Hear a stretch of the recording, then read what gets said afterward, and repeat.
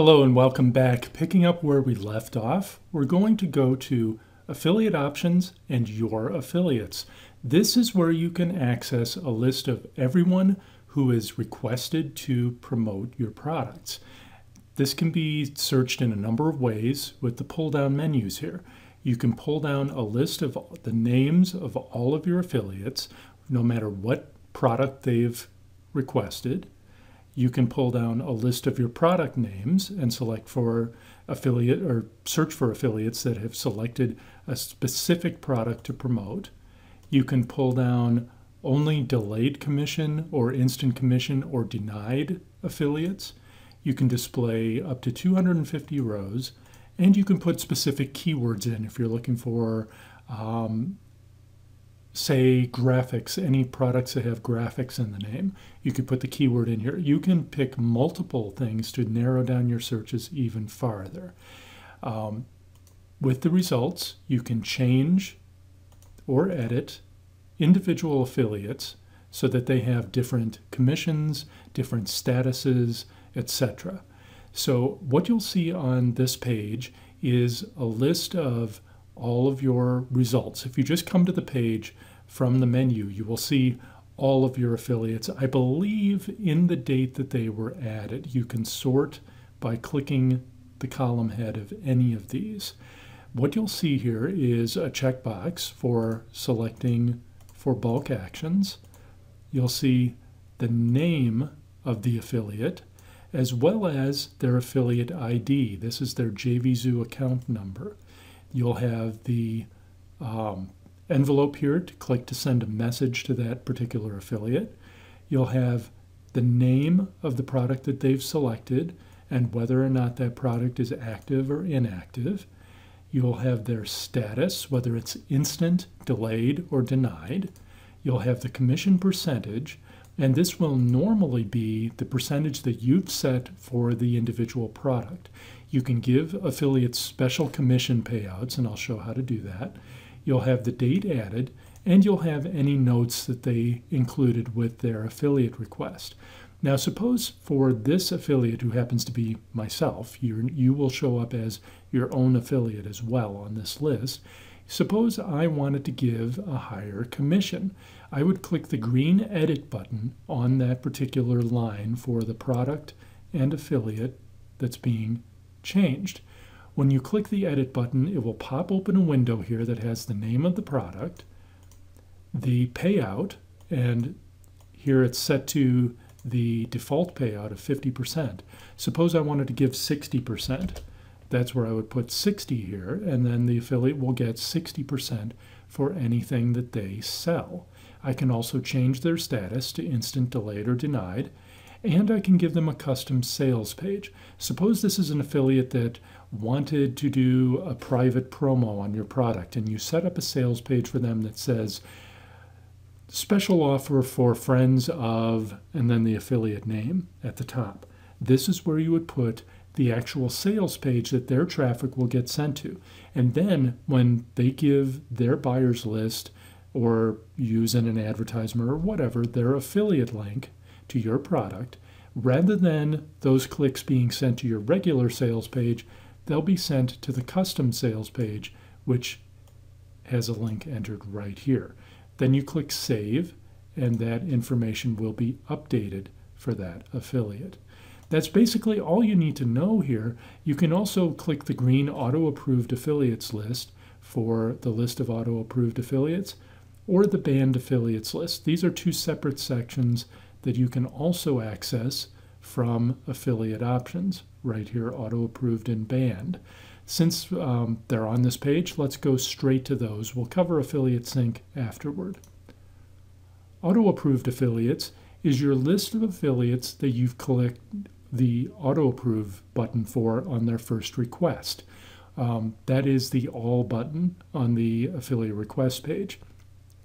All of these affiliates are my auto-approved affiliates who will be automatically approved for instant commissions when they request to be approved on future products of mine. There's a red button next to each one of these. If I click the red button, it will remove the auto-approval. Up here you can search for the name of a particular auto-approved affiliate if you have a very long list. That's pretty much all that there needs to be covered on this page. It's pretty self-explanatory. Same with banned affiliates. If you go to the banned affiliates, these are affiliates that will automatically get denied if they request to promote any of your future products. You can ban an affiliate simply by typing their name into this box. For example, I'll put my friend Anthony Aries. I'm not going to ban him, but we'll use him as an example, and then click search. You'll see the list of search results. If I click the green ban affiliate button, Anthony Aries will be banned and he can't promote any of my products. The affiliate, as it says here, will be notified of your decision to ban them. They'll get a message through JVZoo's system saying that they have been banned from promoting any of your products. That's pretty much what you need to know for banning affiliates. Let's go to the last section, Affiliate Sync. Now, Affiliate Sync allows you to automatically approve affiliates before they request to promote your products. For example, if you have a product that you know 50 affiliates have requested to promote and you want all of them to be approved for your new product, you would select your old product from this drop down here and then select your new product from this drop down here. That way it would say copy all affiliates from your old product to the new product.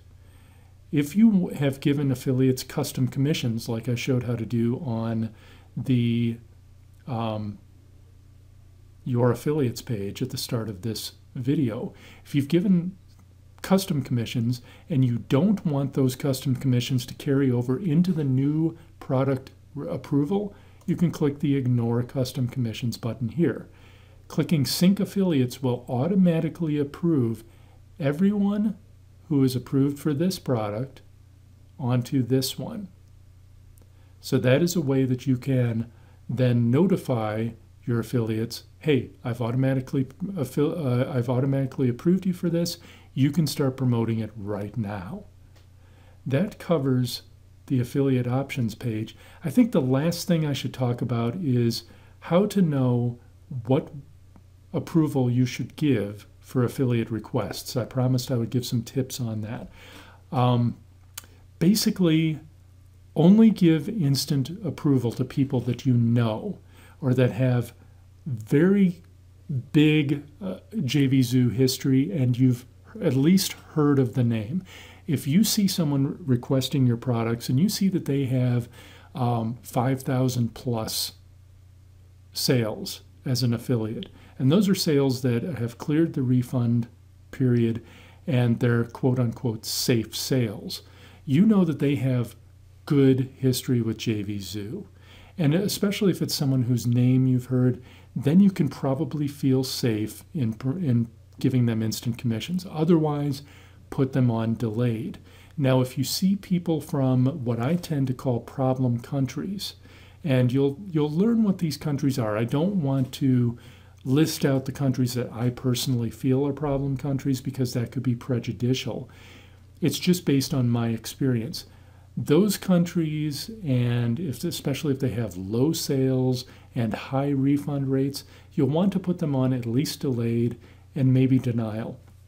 I personally deny people who have over 15% refund rates because I don't want a high refund percentage on my products. That decision is all up to you. So use the information that you find on the affiliate request page on the chart here. Use the country they're from, how long they've been a member, and the number of units that they've sold, and their refund percentage if you're not sure what to do. If it doesn't smell right, don't approve them, deny them. Also watch for things that just don't match up. If they have very low sales, but they say, I've sold 1,000 items in their notes here, or they say, I have 5,000 people on my buyer list, they should have higher sales. That pretty much covers affiliates. We'll be back in the next video.